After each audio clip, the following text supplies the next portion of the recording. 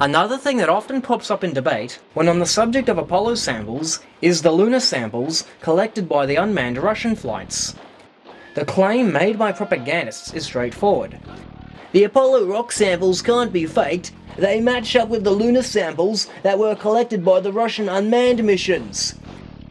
Phil Plait made that very claim during his debate with Joe Rogan on the Penn Jillette Radio Show. The Russians did bring back, they had a sample return mission, I think it was Zond 5. It was one of their missions that went to the moon and brought back, it was like 100 grams. It was a very, very small sample because it's hard to bring back a lot. And, chemically and all of that, they were identical to, or at least, close enough to what was found on the moon. This claim was also echoed in Wikipedia's section on the Apollo hoax. The Soviet samples were cited as proof for the American samples. The moon rocks also share the same characteristics as the Soviet lunar samples that were obtained at a later date. I responded to this in MoonFaker Exhibit D. I pointed out that given the fact that the Russians were granted access to the Apollo samples prior to their own retrieval of moon rock, it's possible that the Soviets simply scraped a few grams off the samples the Americans gave them and then simply falsely claimed that they collected it themselves. Now, I never said this is actually what the Soviets did. I simply said it was a possibility. Assuming, of course, that what Phil Plait says is true, that chemically, the Russian samples were identical to what was found on Apollo. Guess how Webb responded to this? He responded by ignoring the fact that everything I said about the Soviet samples was made in response to Phil Plait.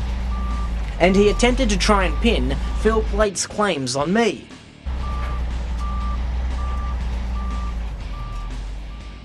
Let's just speculate for a moment here, shall we? We know that the Apollo moon rocks, brought back by Apollos 11 and 12, were made available to the Soviets. And to America's then 55 kilograms, Lunar 16 only picked up about 105 grams. Or did it? Knowing that the U.S.S.R. did exaggerate about some of their technical capabilities in the space field, and also knowing that they had access to the Apollo samples, how do we know that Russia didn't simply scrape 105 grams off a moon rock from Apollo and then pass it off as something that they collected? If this is what they did, then it is no wonder why the American and Russian samples would be identical. Identical? That's easy to disprove, but why bother? Whether the Soviets gathered their own lunar samples or somehow concocted their samples from what NASA supposedly gave them, it would have no bearing at all on whether the Apollo moon rocks are real or not. I'm not quite sure where Jarrah was going with this particular red herring. Not sure where I was going? Bull! You know perfectly well where I was going. And it ain't a red herring, it's a response to Phil Plait's claims. Why not show us the beginning of the segment you showed? Now I know what you're thinking. What about the lunar samples retrieved by the Russian lunar probes? They turned out to be identical to the Apollo samples. The Russians did bring back, they had a sample return mission, I think it was Zond 5. It was one of their missions that went to the moon and brought back, it was like 100 grams. It was a very, very small sample because it's hard to bring back a lot. And, chemically and all of that, they were identical to, or at least, close enough to what was found on the moon. This is something else that the propagandists are very open about. However, they are also open on the fact that many Soviet space claims have been proven to be propaganda. For years, it was written that the dog Laika died aboard Sputnik 2 a week after launch when her oxygen ran out. In fact, she died of heat exhaustion 5 hours after liftoff. The Soviets also covered up the fact that Yuri Gagarin had to eject from his Vostok capsule during re-entry. And Alexei Leonov supposedly had to deflate his spacesuit before he could get back inside Voskhod 2. They were also able to cover up the embarrassment of their failed N-1 moon rocket and denied its existence for 30 years. Everyone knows you can't trust a proven liar. So why do the propagandists take Mother Russia's word for it? We already know that the Apollo soil samples were distributed to about 50 geologists across the world, including geologists in Russia.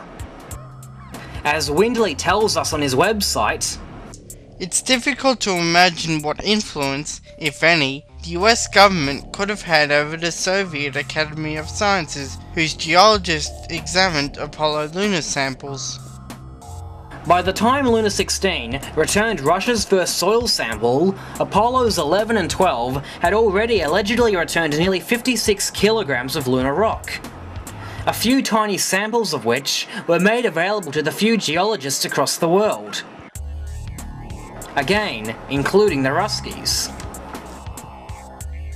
In response to the arguments that the Apollo samples could have been retrieved by robots, as the Russians did, NASA believers refute this, arguing that Apollo retrieved many kilograms of rock, whereas Russia was only able to pick up a few measly grams of soil. Quite true. To get an idea of just how little the Soviet Union was able to collect, a bag of sugar holds more grains than all 3 Soviet moon samples combined. And the failed Lunar 15 wasn't their first attempt to try and retrieve soil without the aid of humans.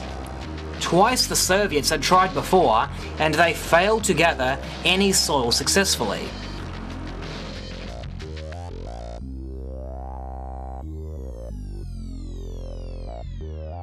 Let's just speculate for a moment here, shall we? And you know the rest. For Webb to claim that he didn't know where I was going with this is an outright lie, because the claim I responded to came right at the beginning of MoonFaker Exhibit D Part 5. Gee, I wonder how he could have missed that, especially considering that he used clips that came directly before and after this segment. In fact, in his later video on the Soviets and space radiation, Webb used a clip that came during this segment. Wasn't it Jarrah who said, "Everyone knows you can't trust a proven liar. So why do the propagandists take Mother Russia's word for it?" Clearly, Webb knew very well that I was responding to Phil Plait, and then he pretended that he wasn't sure where I was going with this, when he very well knew otherwise. If there was any doubt before, it can be confidently stated again, Phil Webb is outright lying to his audiences. And once again, it's not a red herring, it's staying on topic. As for Jarrah's claim that the Lunar 16 samples were identical to Apollo samples, not my claim, Phil Plait's claim. A claim which I was responding to. Webb is clearly going after the wrong guy. the scientists who actually analyzed those samples would disagree. There's an excellent resource available on the Johnson Space Center's website called the Handbook of Lunar Soils, compiled by Dr. Richard Morris in 1983. This handbook is a complete catalog of the material properties of all non-core samples of soil returned by the Apollo missions. It contains all the soil sample reports, including this one on soil sample number 10002, prepared by Dr. Ursula Marvin and her team at Harvard in 1971. This sample report lists the weight percentage for the major elements and the ppm for trace elements, and is typical for all the Apollo 11 samples. The iron oxide is 15.34% by weight, titanium oxide is 7.75% by weight, and thorium is about 1.9 ppm by weight. In 1998, Dr. Reni Korotiv wrote a paper summarizing these three element weight percentages from the handbook into two simple charts, which include data for all the Apollo and Luna missions, as well as a handful of lunar meteorites. The values we just read from the handbook for soil sample number 10002, iron oxide 15.34%, titanium oxide 7.75%, and thorium 1.9 ppm, are plotted in the little blue box for Apollo 11 on these charts. It's rather obvious from Randy's chart that Luna 16 samples have an iron oxide weight percentage almost identical to the Apollo 11 and Apollo 12 samples. But the titanium oxide weight percentage is different between the Luna 16 and the Apollo 11 samples, and the ppm of thorium is different between the Luna 16 and the Apollo 12 samples.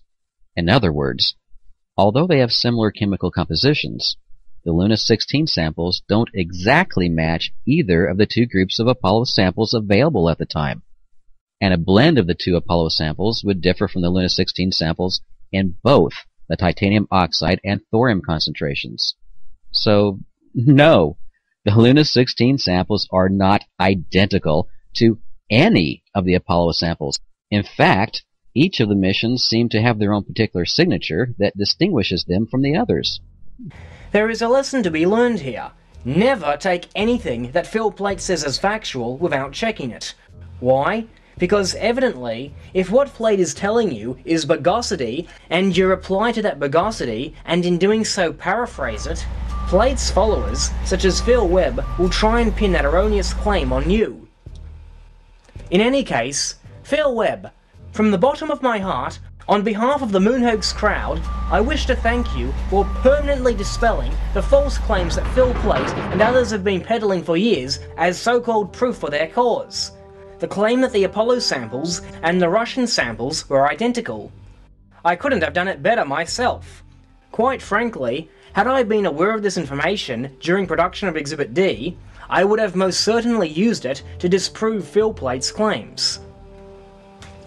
Now, giving Plait the benefit of the doubt, according to the Lunar Sample Compendium, the Luna 16 soil is 3.36% titanium, 16.66% iron, and has only 0.8 parts per million of thorium. Reading through the Handbook of Lunar Soils, we find that the Apollo 12 soil sample 12037 has virtually the same proportions of titanium oxide and ferrous oxide as the Luna 16 sample, but thorium is not listed. Maybe it does have the same ppm of thorium, maybe it just hasn't been measured for or detected yet. If that's the case, it could be argued that Koratev's plotting of this data was not as comprehensive as Webb made it out to be. But even if the sample did have the same thorium content as the Luna 16 soil, there are still other characteristics that make the Soviet soils differ from the Apollo samples. As we learned previously, the Apollo samples have ferric iron in them, a characteristic of exposure to the atmosphere. The Russian samples do not. There is a linear relationship between the average iron content and the absorption coefficient of a strong polarized crystal field band at 1250 nanometers in the Luna 29 plagioclase, a soil that is not reportedly oxidized or hydrated. However, the iron values of plagioclase crystals from the altered Apollo 15 and 16 samples fall off this line, a factor that may be related to the presence of significant proportions of ferric iron. The Lunar Sample Compendium reveals a few other differences that are worth bringing up. In regards to the Luna 24 soil, it seems there is more to this sample than just what they call the unusually low titanium content. In addition to the very low titanium basalt, there is another kind of basaltic particle in Luna 24 finds that was not seen in the Apollo sample. It is termed metabasalt, and is characterized by a fine-grained granular texture and iron-rich pyroxene exsolution trend, figure 9. It has the same bulk composition as the igneous textured basalts. I also looked up the paperwork for the Luna 20 soil and learned that, compared to Apollo 14, 16, and 17 finds, it has the absolute lowest content for trace elements. I also learned this about Luna 16. Various investigators noticed that Luna 16 basalts are more aluminous than most basalts returned by Apollo missions.